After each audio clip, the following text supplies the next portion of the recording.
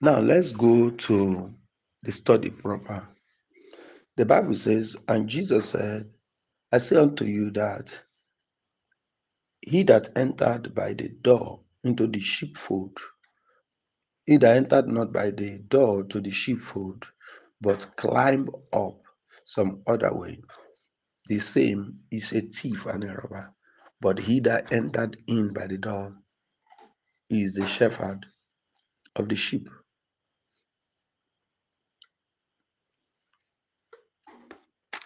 To him the porter openeth, and the sheep hears his voice, and he calleth his own sheep by name and lead them out. Hallelujah.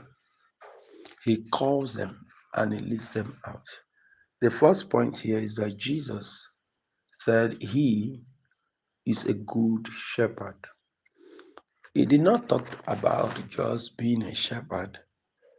Jesus talked about him being a good shepherd. Not just being a good shepherd, also, he talked about himself being the door.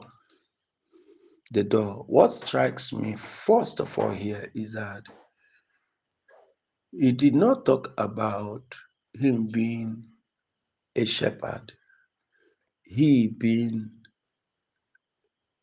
him being a door. All through the study of the Bible, we'll be noticing one fact.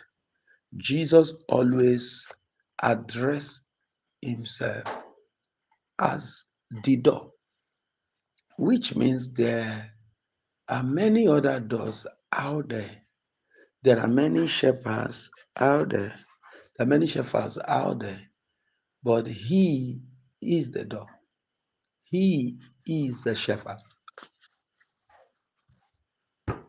Above all, he said something that is crucial as a shepherd. He said that anyone who enters through him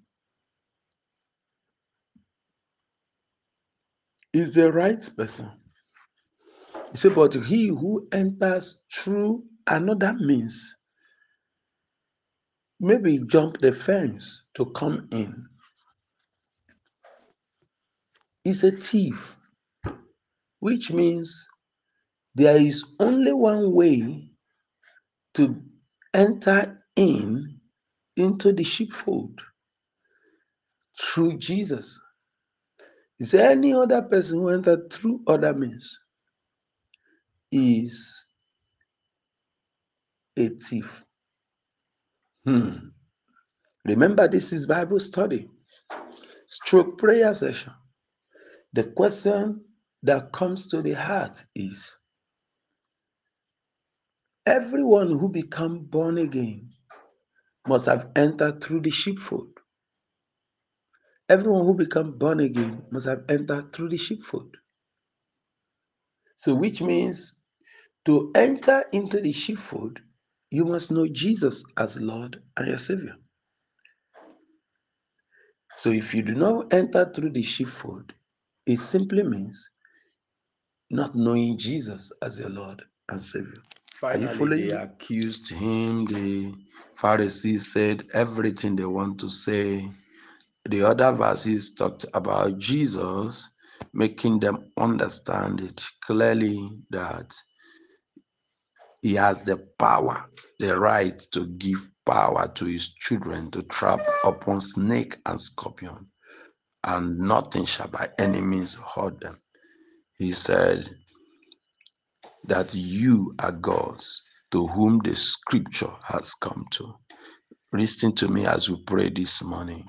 Jesus said, if he called them gods unto whom the word of God came, the scripture cannot be broken. You are not an ordinary person. You have the scriptures inside of you. You have the power of God inside of you. You have the strength of God inside of you. You are a God to that situation. You are a God to that trouble. Verse 37 saying, if I do not the works of my Father, believe me not. But if I do, you believe me not. Believe the works that I do. because it's my Father that worketh through me. Beloved, Jesus said, even if you don't believe for what I say, Lord, believe me for what I do. From now henceforth, you begin to see God doing in your life. Oh, glory to God. Put your hand upon your chest and let's pray. Let's close it today because of our time. Put your hand there and pray. Pray to God Almighty. Pray to God Almighty now. Pray to God Almighty. Tell him, Lord, I invite you. I invite you from now to be my true shepherd. I invite you to lead me. From now, I wake up every morning. I must talk to you before I talk to any living soul. Make it a duty that God is the first person you spoke to. You will talk to every morning. That God will be the last person you talk to every night. Tell him, Lord, I invite you to take your full place in my life. I invite you for your divine direction, divine guidance. I look forward to see you directing me through the word of God, through spoken word, through dreams, through any means you want. My life is free now, Lord. Direct me. I know I can hear you for myself. I know you can direct your daughter. Pray now. John chapter 10 is a story of about 42 pages of the Bible. Sincerely, it talks so much about Jesus being our good shepherd. It talks about Jesus being our good shepherd.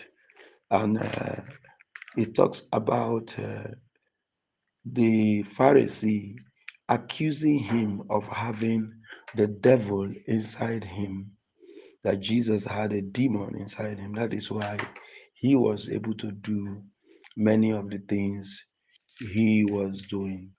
But the Bible also talked about the people who who were listening to him, who were able to say to the Pharisee that no one can do these things that he does except the Father is with him.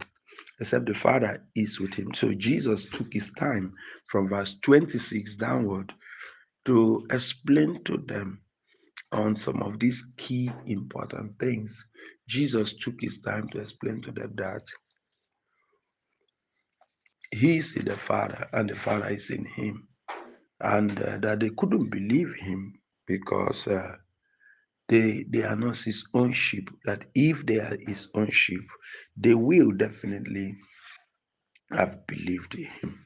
So that the reason why they didn't believe him is because they did not believe in the Father either, and they did not believe in what he does. So, and because they feel like they know him, so that's why they blaspheme against him.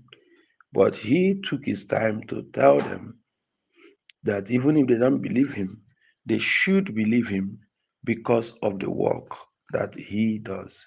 So those are the things we are going to be looking at closely today as we study John chapter